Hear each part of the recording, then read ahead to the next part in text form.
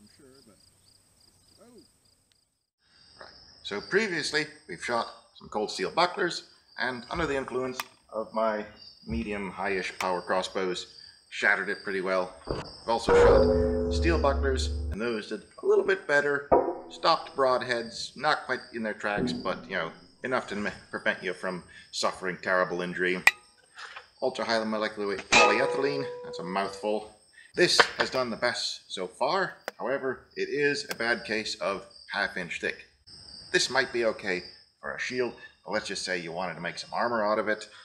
We're going to try some carbon fiber. Now, one thing I always say about carbon fiber is that it's really, really light. This actually feels just intuitively a little bit heavy, but that might just be me. And it gets expensive rather quickly, so I bought a smaller piece, but we'll weigh this up and use the math, see if we can't figure out what a larger shield is going to weigh made out of this. Just for reference, this is 5mm thick. And this one, I have similar piece, this time covered in leather, to see if that would make for a nice soft padding, prevent things like arrows glancing off. Depending upon how this goes, we'll hit this with some smaller crossbows, the big ones, and maybe something else, depending upon how everything goes. Alright, so our piece happens to weigh...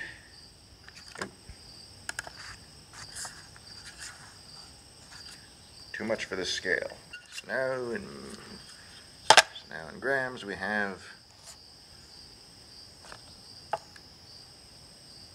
203 grams. Alright. Have the carbon fiber plate set up over there, more like as if this was the armor.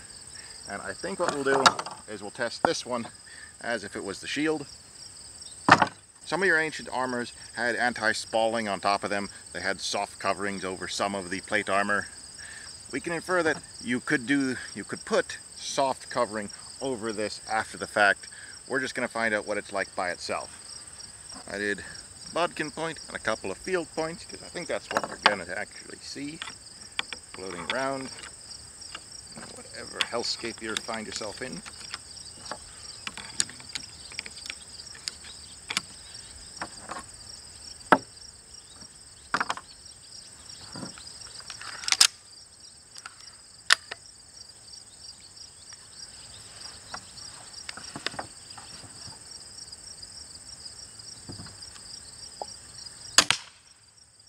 Oh!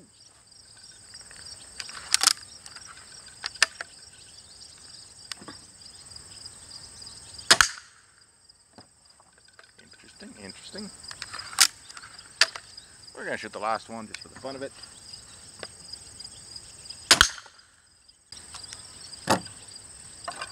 Now, because of the goofy way I set up the fletchings on this one, I have to shoot it out of the cheap shot.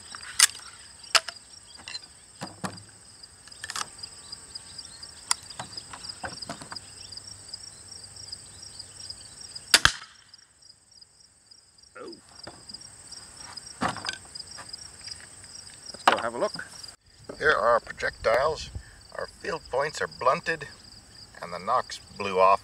These nocks broke off and these ones are glued in. So these are going to be a royal pain to have to clean out and fix. Don't glue in your nocks if you can avoid it. We have our bodkin point. So this would have served a lot better were it made out of hardened steel, which just was just a mild steel. The metal injection molded part is actually holding up well. This is actually still nice and pokey. I thought for sure this is the one that was going to break, bend, or deform, but it didn't. Huh. Here's our impacts. This one merely bulged it a little bit, so you would actually be fine so far. So the cheap shot and a crossbow adder didn't do all that well. And I think that those represent a pretty good approximation of what most of the pistol type crossbows you're going to get are able to achieve. Your lower end pistol crossbows, those are roughly equivalent to like your goat's foot lever type crossbows, if you want a point of reference. Not exactly, because I'm shooting significantly lighter bolts out of it right now.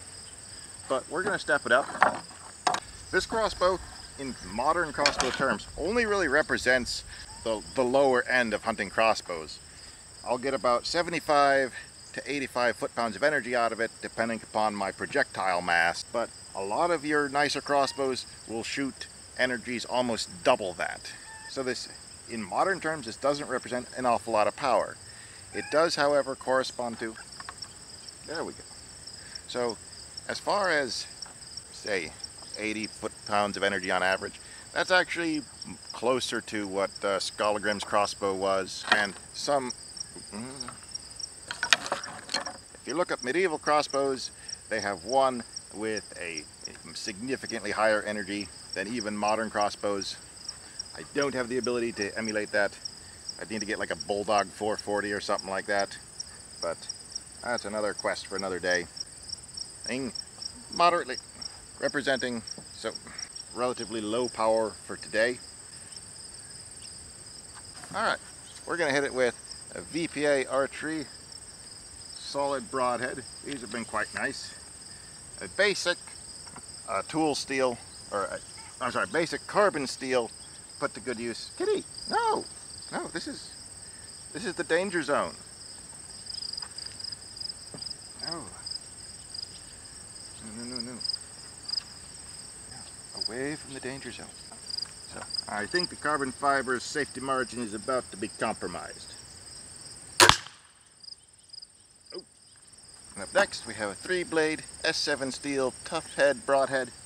Been wanting to test this out for a while, so we're going to test out the carbon fiber and a 3-blade broadhead in one shot.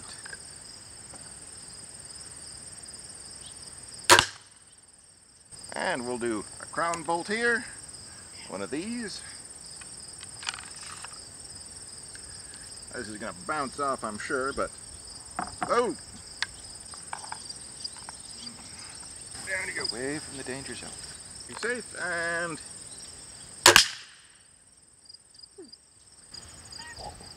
shoddy gluing on the insert, and it flew out.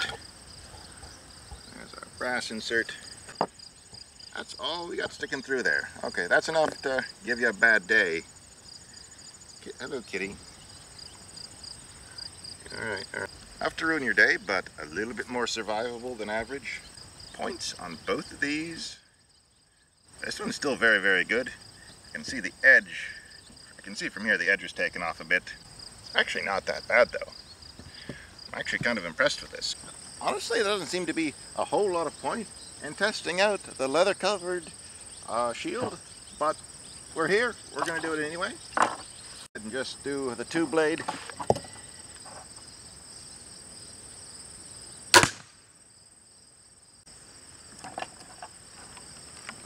Go ahead.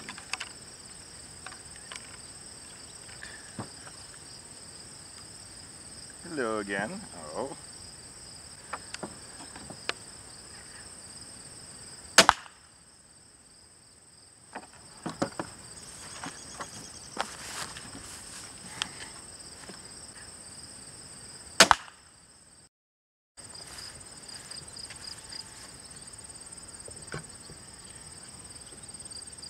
About the same.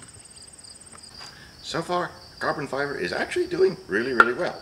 But before we get to our conclusion, I want to hit this with one more projectile. So down there, I have both layers. So 10 millimeters of carbon fiber. And we're going to see.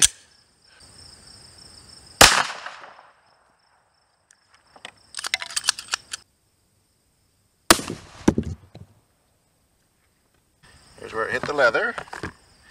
There's where it bulged and blew out the back here. And there's where it smashed into here. I think, oh my. Yeah, this is 9mm proof. I mean, that's probably just a little splinter in the back here. That right there is just a little bit of a splintering that poked through. If I'd have put any extra protection on there at all, this would have been fine. They did rather well. The splinters are quite obnoxious, so I would want some other layer in between me and the carbon fiber. I got another splinter in my finger I got to remove now. If you were to scale it up to something like this, I actually made a 3D model of it. It'd get pretty heavy. You would end up wanting kind of a side strap targe instead of a center grip like this is. This guy right here is about 140 thou thick and weighs 4.5 kilos or 10 pounds. And I think, and from what I'm able to gather, this is roughly in the range of historical ones. This one's actually hand-hammered. It's a little flea market find, actually. Now, in the modern world, I don't intend for any of this to be taken too seriously. This is just me having fun in my backyard. None of this is certifiable anything, so this is just a bit of fun. But there's an entire discussion just in the world of shields itself. I'll leave a link to one such discussion, but different shields throughout history were constantly changing and addressing issues. This had a specific time and place. Something like this was relatively rare, but they certainly existed. So let's just say you were an intrepid time traveler and you have access to bring carbon fiber back with you. Yeah, you could make some nice stuff.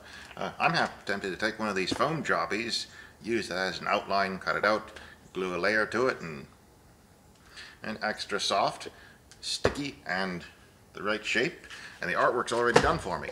The main issues you're going to come up with is carbon fiber is not historically accurate, and it's expensive, and it can be a bit hard to work with. I have seen very, very little actual carbon fiber work. I've seen like maybe one person doing a pauldron.